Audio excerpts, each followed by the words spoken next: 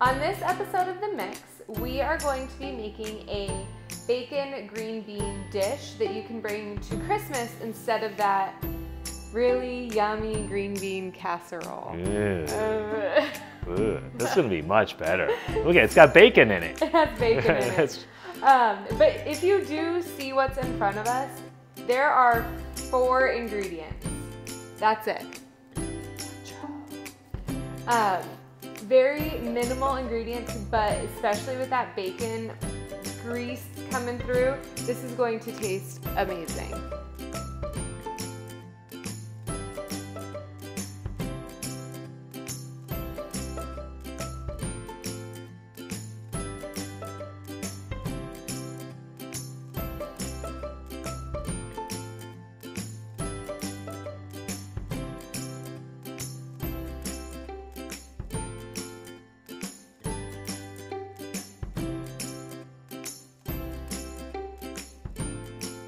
So look at this.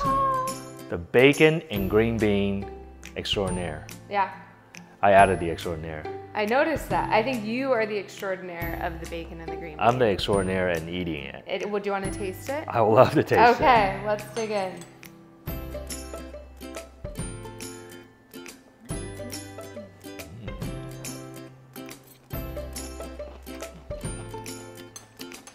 Ding, ding, ding, ding, ding. We have a winner.